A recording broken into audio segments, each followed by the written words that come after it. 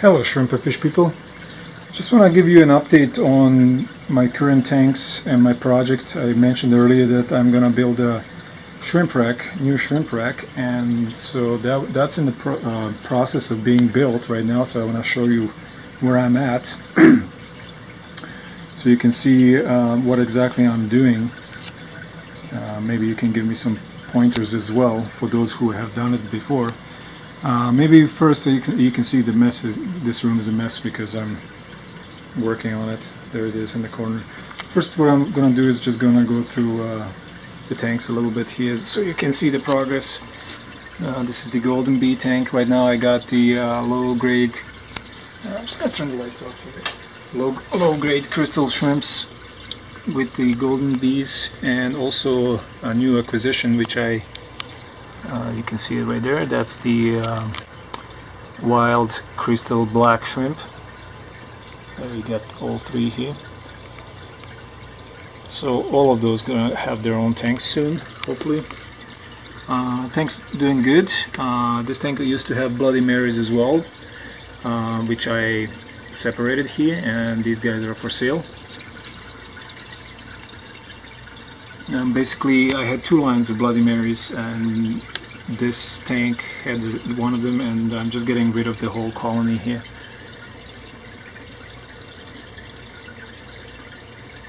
Yeah, they're nice and red. So yeah, so that's this tank here. The next tank is the Pure Red line. These guys are doing good. Had some issues with the water. They were doing actually quite exceptionally, but then my RO units actually got out of whack, and so the water was harder than it should have been. So I had a few casualties in there, mainly on the babies. But there's tons of buried shrimps. They're still going strong. So yeah. So right now I'm actually reducing down the general hardness on it, as it was at 6, and I'd like it to be at 3. So I'm slowly dripping it in. Basically, this, you can see it here. It's been doing this for the whole day. So I did it yesterday, doing it again today, just slowly. I don't want to shock him, right? So there you go, that's the Pure Red line. And the only other shrimp in there is the Blue Dream. There's about 8 in there. Can't even see any right now. One of them is buried. Can barely walk. That's how many eggs it has. So that's kind of cool. There's a few babies. There's one. That's a juvie, and there's another one here. There's quite a few babies still left. There's another one there. And so let's move on to the next one. This is the crystal white bee shrimp. As you can see, they are not doing much. There's 2 females that are saddling up. Tons of Bloody Marys. These guys are a little better strain, I would say. They are really, really dark red, and oh, I just love them. The crystal white bees, there's about, let's say about 12 to 15 in there, and as I said, 2 are saddling up. Oh, there's one right there, you can see it. It's saddling up. If it focuses. You see the saddle? So that's good. So that means there's gonna be babies in there. Other than that, this tank is doing really good. There's tons of plant growth, so that's good. This is my split, divided 20-gallon tank, and I'm not happy with this one. Even though after I put the substrate, I have nothing but issues here with hair algae, and yeah, there's still shrimps on this side here, the snowball shrimps and tiger shrimps, and they're breeding, they're happy, but there's a tiger right there. Snowballs, tons of saddle snowballs. There's some of them are buried already, so yeah. So they're doing okay, but I'm not happy with it, so I'm gonna take this setup apart, this divided unit, and I'm gonna put the snowballs in a different tank, one of the plant attacks that I'm about to do as well. So that's it. And then this is the new thing that I'm working on right now. This is a 48 by 48 3 shelf shelf unit from Uline.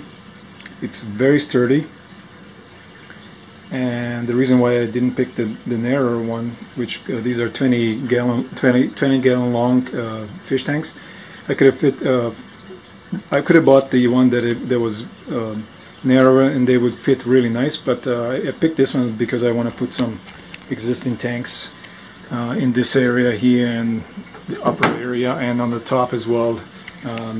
These two tanks here, they are going to be on top of this shelf as well. So it's a slow work in progress. Hopefully I get it done soon. The filtration on these two is going to be a HM filter, and hopefully that's going to be okay. I haven't ran them yet. Well, I have the cube one, and it's really nice. I like it. So we'll see what happens. But both of these are going to be housing. Well, one of them is going to be housing the Taiwan bees, and the other one's going to be probably the low-grade crystal shrimps. I'm not sure yet. We'll see, I guess. This is it's a 5-gallon Taiwan bee. There's not many Taiwan bees in there. I'm kind of growing the colony. I have a few Mishlings, female Mishlings, and one of them, I believe, mated with another Mishling. So it looks like there's only 4 wine red babies. What I think they're wine red right at this point. They kind of look different than the rest. And then there's another 2 buried, which should be with Taiwan bees, and one of them has eggs that are really dark, like bluish black basically. So that should be coming any day now. So we'll see what comes out of that one. You can't see the females hiding underneath that moss. There's some blue bolts I threw in there, and and a few pandas as well. This one is a panda, but it's more a black King Kong than a panda, but yeah, just because of the face, I guess. And also the painted fire reds are in this tank as well, and they're doing exceptionally well as well, even though the pH is at 6. So yeah, so this is a happy tank right now. The first batch of babies that I had, it looks like it was 100% survival rate, so that's good. It's a 5-gallon tank, and one of the most stable ones I have right now, so that's kind of interesting.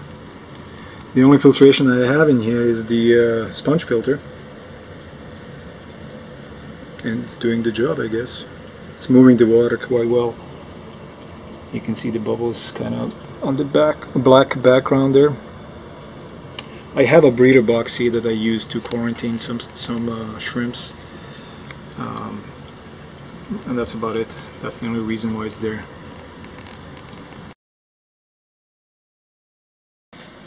So there you have it. That's my project. That's what I'm working on. Thanks for watching, and see you next time.